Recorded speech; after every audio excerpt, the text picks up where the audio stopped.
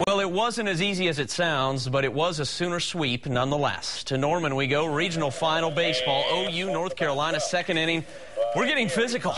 Off the sac fly, Tyler Ogle, a catcher himself, coming home and showing no sympathy, just plowing over Jacob Stallings. Stallings does hold on. Ogle is out. Scoreless game there. Tar Heels, of course, none too pleased with that. Sooners pound out 11 hits, just 3 runs to show for it tonight, but it's enough. Game has just gone final, 3-2 Sooners. OU's heading to the Super Regional for the first time since 2006. They sweep the Norman Regional, all 3 wins by just 1 run. Cardiac Sooners, anybody? As for the early game, ORU and North Carolina, 4th inning, Tar Heels lead 2-zip. That's Chris Elder, rip right side, PJ Secaria, Tyler Saladino.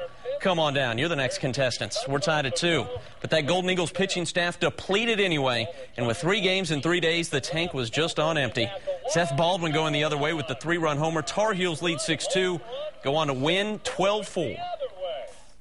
But I'm proud of the guys and their effort and what they've overcome, the adversity and the injuries and their ability to compete all year under those circumstances. Golden Eagles finished their season 36-27. Texas